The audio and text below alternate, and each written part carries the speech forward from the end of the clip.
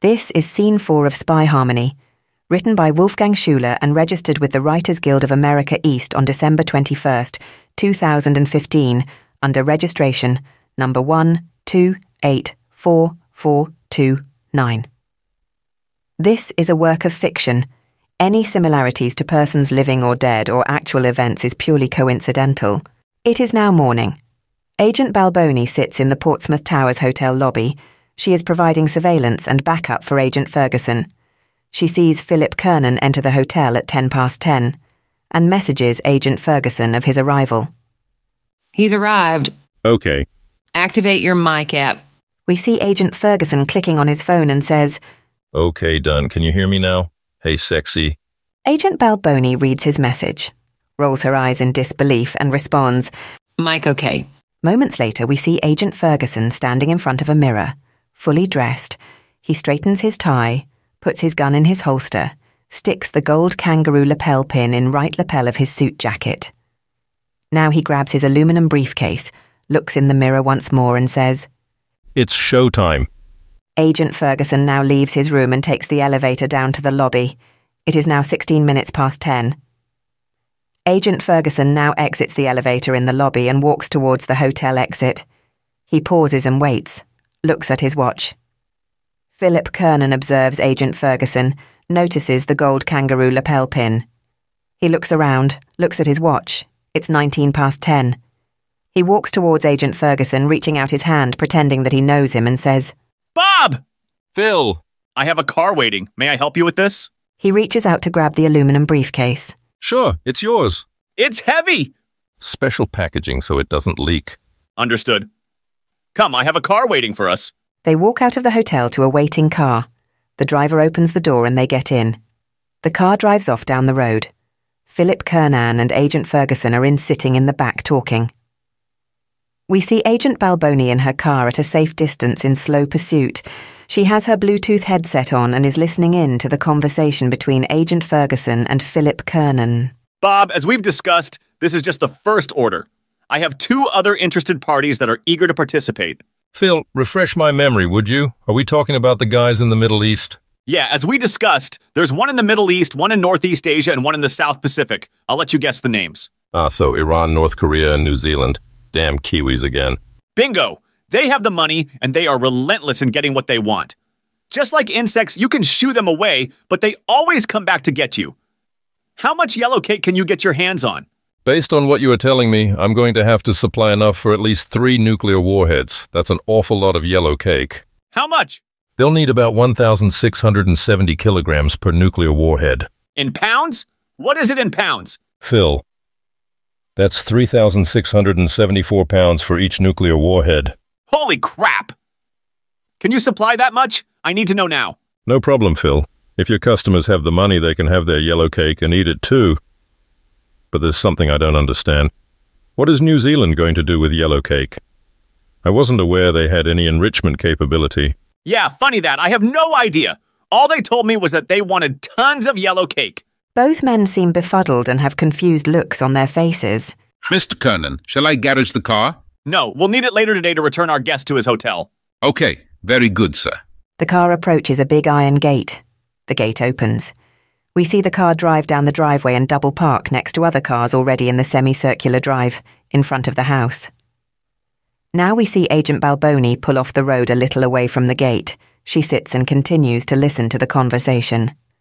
We see the 3 occupants of the car get out of the car. The driver walks off to the right. Philip Kernan and Agent Ferguson walk towards the house. Nice house, Phil. Love the cars. Only the best will do. Let's go inside and see what we've got in this briefcase. I'll follow you, Phil. Philip Kernan and Agent Ferguson walk into the house and proceed to a living room area. A maid is seen standing ready to take any orders. Philip Kernan motions to Agent Ferguson to sit on the couch. Please sit. Can I get you something to drink? Yes, Phil. Thank you. Some Bengal Spice herbal tea, caffeine-free, would be nice. That's awfully specific, Bob. Sarah, would you get some Bengal Spice herbal tea, caffeine-free for our guest, please? Yes, sir. Sarah the maid walks off to the kitchen, while Philip Kernan excitedly places the aluminum briefcase on his lap to open it. Bob, is there anything I should know before I open this? Yes, Phil. You shouldn't have it on your lap like that. In a panic, Philip Kernan jerks the aluminum briefcase off his lap and puts it on the floor and asks, And why is that, Bob? Phil, although the sample is well insulated, there is a slight chance of radiation leaking through. So, how do I verify the sample is in the briefcase, Bob?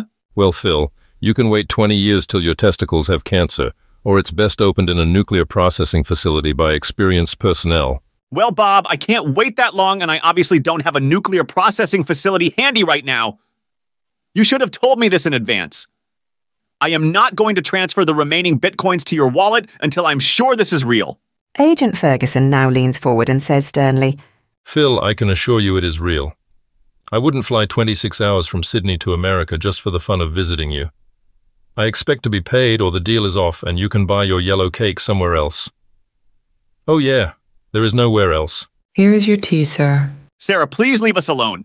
Yes, sir, as you wish. Seems you have me in a corner, Bob, and I'm not happy about it. I have no choice but to trust you this time. I hope you don't disappoint me, Bob. No worries, mate. Now let's discuss a time frame and destinations for delivery for the full shipment and your 2 other customers.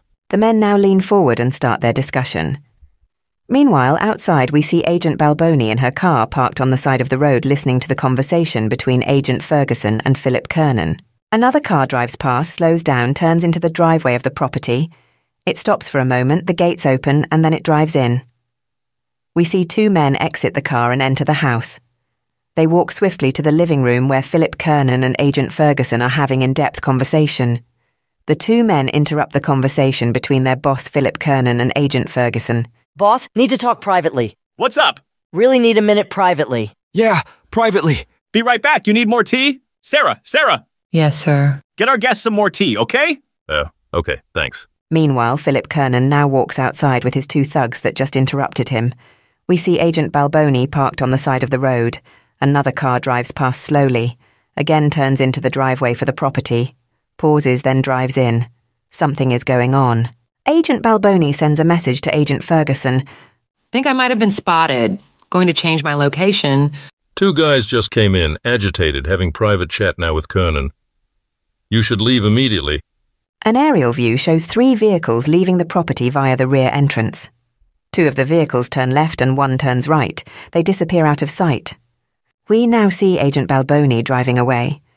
We see the 3 cars converge on the spot from all sides, but Agent Balboni has disappeared.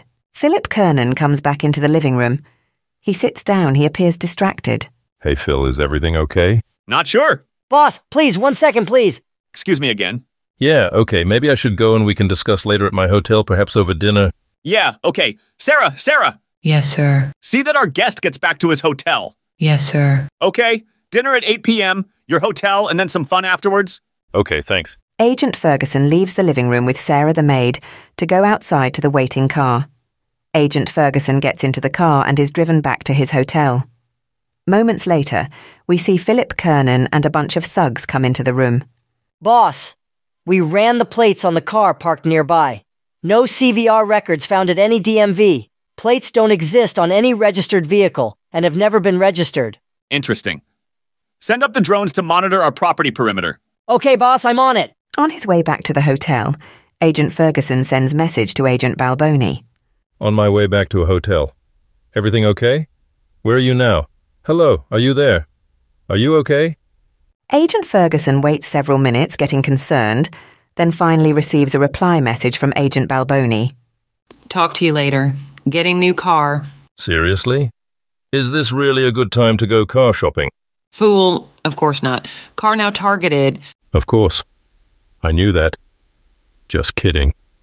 Yeah, right. We see the car arriving at the Portsmouth Towers Hotel. Agent Ferguson gets out and walks to the lobby entrance. This is the end of Scene 4 of Spy Harmony.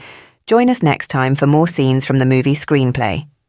Written by Wolfgang Schuler and registered with the Writers Guild of America East on December 21st, 2015, under registration number 1284429.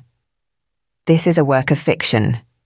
Any similarities to persons living or dead or actual events is purely coincidental.